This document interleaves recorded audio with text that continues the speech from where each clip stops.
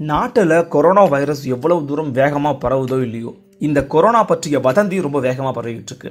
அப்படி வேகமாக பரவன ஒரு வதந்தியை தான் நீங்களே பார்க்க போறீங்க. அந்த வதந்தியோட சிறப்பம்சமே என்ன அப்படின்னு கேட்டிங்கன்னா, உயிரோடு இருக்கக்கூடிய ஒருவர் கொரோனா வந்து இறந்துட்டார் அப்படின்னும், அவரோட இறுதி சடங்குல என்னால் பங்கெடுக்க முடியாமல் போயிடுச்சு அப்படின்னு இன்னொருத்தரும் போஸ்ட் போட, ஆடா பாவீங்களா, உயிரோடு இருக்கிற என்ன போஸ்ட்மார்ட்டமே பண்ணி போஸ்ட் போட்டிங்களாடா அப்படின்னு அவங்க இறந்து போனதை நினச்சிக்கிட்டு இருக்கிற அந்த நபரே ஒரு போஸ்ட் போட்டிருக்காரு. என்ன மேட்ருன்னு தெளிவாக பார்க்கலாம் வாங்க. இலங்கையில் கொரோனா ஏற்பட்டு ஒருவர் இறந்து போயிட்டாரு அப்படின்னு அந்தம்பாவா ஜலீல் அப்படிங்கிறவங்க ஒரு போஸ்ட் போட்டிருந்தாங்க ஃபேஸ்புக்கில். ஸோ இதை பார்த்த முகமது ரூஃபினாஸ் அப்படிங்கிறவர், சோர்ஸ் என்னங்க, இது உண்மையான செய்தி தானா, கொஞ்சம் எனக்கு அனுப்புங்களேன் அப்படின்னு கேட்டிருக்காரு. அந்தம்பாவா ஜலீல் அதுக்கு ஒரு ரிப்ளை கொடுக்குறாரு. என்ன கொடுக்குறாரு அப்படின்னா, இலங்கையில் இந்த கோவிட்-19 பாதிப்பு ஏற்பட்டு ஐடிஹெச் மருத்துவமனையில் ஒரு டயாபெட்டிக் பேஷண்ட் 65 வயது மதிக்கத்தக்க ஒருவர், அவரோட பேர் அவர் போடலை, இதான் ரொம்ப முக்கியம். ஸோ 65 வயது மதிக்கத்தக்க ஒருவர் இறந்துட்டாரு மரவிலா அப்படிங்கிற ஒரு இடத்துல இருந்து. அவர் ஏற்கனவே இந்த சிறுநீரக மாற்று அறுவை சிகிச்சைக்காகவும் வந்தவர் தான், ஏற்கனவே அந்த சிகிச்சை அவருக்கு போய்கிட்டு இருந்தது அப்படின்னு சொல்லியிருக்கிறாங்க. இதை வந்து ஹெல்த் மினிஸ்ட்ரி சொல்லியிருக்குது ஸ்ரீலங்காலந்து அப்படின்னு ஒரு பதிவு போடுறாரு. அதாவது அந்தம்பாவா ஜலீல் முகமது ரூஃபினாஸ்க்கு ஒரு பதில் சொல்லியிருக்காரு, அவ்வளோதான். உடனே இந்த நியூஸ் எப்படி பரவுதுன்னு பார்த்தீங்கன்னா, இந்த நியூஸ் பற்றி, அதாவது இலங்கையில் ஏற்பட்ட கொரோனா இறப்பை பற்றின ஒரு இடத்துல போயிட்டு நிம்சா நிசாம் அப்படிங்கிறவங்க ஒரு பதிவு போடுறாங்க. அதில் வந்து முகமது ரூஃபினாஸ் ஸ்ரீலங்காவோட முதல் கோவிட்-19 டெத்து அப்படின்னு போடுறாங்க.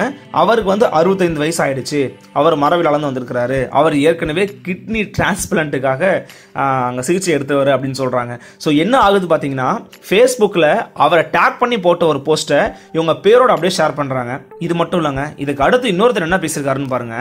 ஷாஃபான் முத்தாலி பாவா அப்படிங்கிறவர் ஒரு 50 பேரை டேக் பண்ணிட்டாருங்க. அந்த 50 பேரை டேக் பண்ணி ஐடிஹெச்ல இடம்பெற்ற முதலாவது மரணித்த கொரோனா நோயாளியான மார்வலை பகுதியைச் சேர்ந்த முகமது ரூஃபினாஸ், யாரு சோர்ஸ் எங்கன்னு கேட்ட அந்த முகமது ரூஃபினாஸ் அப்படிங்கிறவரோட இறுதி கிரியை பற்றிய ஒளிப்பதிவு எனக்கு கிடைச்சிருக்கு அப்படின்னு சொல்லியிருக்கிறாரு.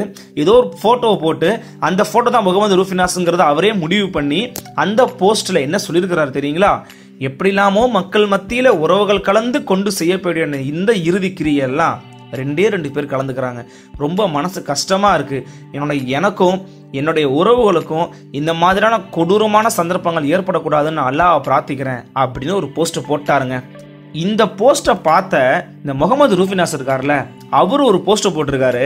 அடே, நீ என்னை செத்துட்டேன்னு போட்டதை கூட நான் தாங்கிப்பேன், ஆனால் இந்த மாதிரி கொடூரமான சாவு யாருக்கும் வரக்கூடாதுன்னு போட்ட பார்த்தியா, அதை தான் என்னால் தாங்கிக்கவே முடியல, அதில் 50 பேருக்கு நீ டேக் வேற பண்ணுறீங்க அப்படின்னு சொல்லி ஒரு போஸ்டர் போட்டிருக்காரு.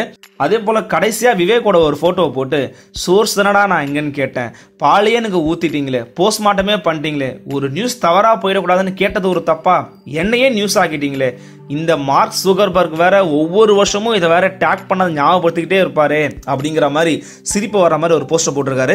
ஆனால் என்னதான் இந்த விஷயம் வந்து உங்களுக்கு சிரிப்பாக இருந்தாலுமே கூட, எப்படி தகவல்கள் தவறாக பரப்பப்பட்டுக்கிட்டே இருக்குது, அது தங்களுக்கு தெரிஞ்சோ தெரியாமலோ அவங்க ஒரு தவறான நியூஸை பரப்பிக்கிட்டு இருக்கிறாங்க அப்படிங்கிற ஒரு விஷயத்தை தான் இந்த நியூஸ் மூலமாக நம்மளால் தெரிஞ்சுக்க முடியுது. ஸோ நீங்கள் வந்து ஒரு விஷயத்தை ஷேர் பண்ணுறீங்க அப்படின்னா அது சரியான தகவலா, அது வந்து உறுதிப்படுத்தப்பட்ட ஒன்று தானா, அரசு கிட்ட தான் வந்துதா அப்படிங்கிற விஷயங்கள் எல்லாம் ரொம்ப தெளிவாக ஆராய்ஞ்சி முடிவு பண்ண பிறகு அந்த நியூஸை உங்களுடைய ஃபேஸ்புக்லேயோ உங்களுடைய சமூக வலைதளங்களை பக்கங்களையோ ஷேர் பண்ணுங்க. ஸோ இது போல தவறான நியூஸை பரப்பாதீங்க. இது ரொம்பவே சிரிப்பாக இருந்தால் கூட கொஞ்சம் நம்மளை சிந்திக்கவும் தூண்டுது இல்லையா? அதனால உங்ககிட்ட இருந்து வர ஒரு செய்தி மக்களுக்கு போய் சேருது அப்படின்னா அது உண்மையாகவும் இருக்கணும், அந்த செய்தி உறுதிப்படுத்தப்பட்ட தகவலாகவும் இருக்கணும் அப்படிங்கிறத நினைவில் வச்சுக்கோங்க. கொரோனா பரவுதோ இல்லையோ, கொரோனாவை பற்றிய தவறான தகவல்களோ தவறான தரவுகளோ பரவிடவே கூடாது.